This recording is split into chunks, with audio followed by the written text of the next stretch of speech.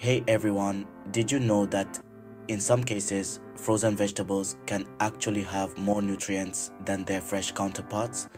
Mind blowing, right? Today, I'm taking on the ultimate grocery challenge, fresh versus frozen foods for weight loss, all with just $50. First up, let's talk about the big question. Should you go fresh or frozen?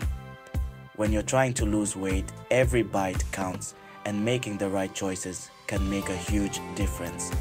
Fresh foods are often seen as the gold standard for healthy eating, but frozen foods might just be the underdog here. So what's the deal?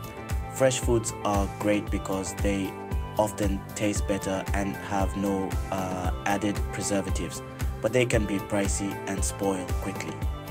On the flip side, frozen foods are super convenient, often cheaper, and have a longer shelf life. Plus, freezing can lock in those nutrients at their peak. Here's a pro tip when shopping for weight loss: mix it up. Fresh fruits for that delicious snack, and frozen veggies for a quick and healthy dinner.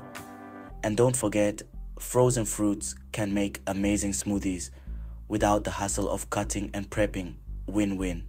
Now, here's something that might surprise you. Research shows that frozen berries can retain more antioxidants than fresh ones that sit in your fridge for days.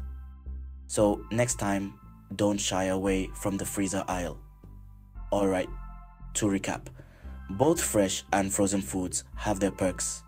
It's all about balance and making informed choices.